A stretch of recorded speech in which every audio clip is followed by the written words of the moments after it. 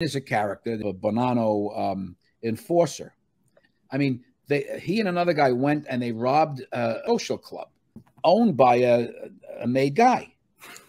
They actually waited for the made guy to come out of the social club, beat the shit out of him, stole his Rolex and some other jewelry he had and money, a big amount of money, and took off. Next thing you know, he and this guy, his friend, are in the basement of a funeral home in Brooklyn, facing the family of the guy who they jumped, who they beat up.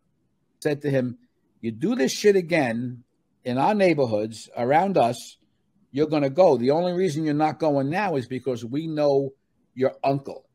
Get a pass. Fat Andy Ruggiano. 3 months later, they did the same thing.